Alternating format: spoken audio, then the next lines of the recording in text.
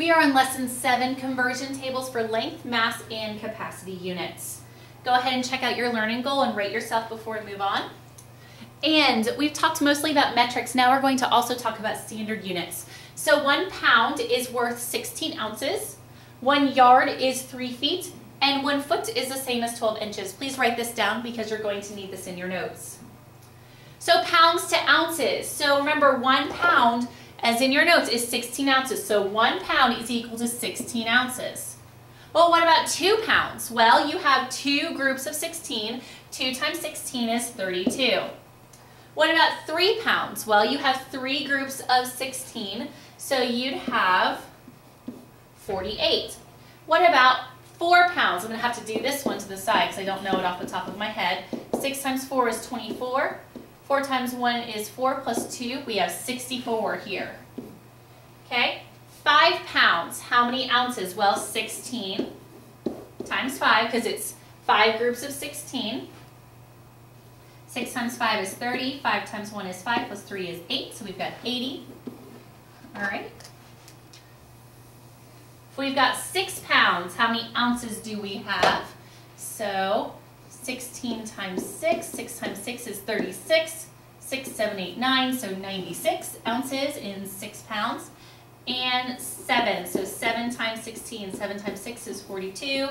7 times 1 is 7 plus 4 is 11. So we have 112. Okay? So the rule for converting pounds to ounces is multiply by 16. All right, yards to feet. So in your notes you saw that there are 3 feet in a yard. So 1 yard has 3 feet. 2 yards has 6 feet. 3 yards has 9 feet. 4 yards has 12 feet. 5 yards, 15. I think you're seeing a pattern.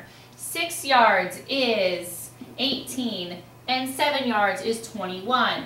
So the rule for converting yards to feet is multiply by 3. Because 1 times 3 is 3, 2 times 3 is 6, 3 times 3 is 9, right?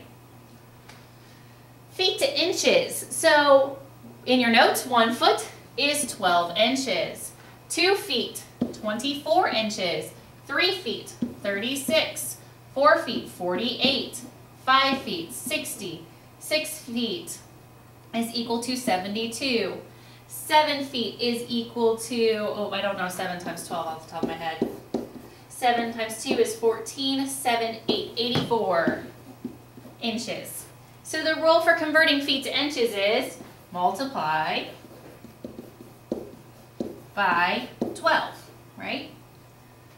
All right, homework. I would like you to complete the following table. Please use your notes. It will help you. Thank you for your hard work. And before you go, please make sure you rate yourself. I'll see you tomorrow.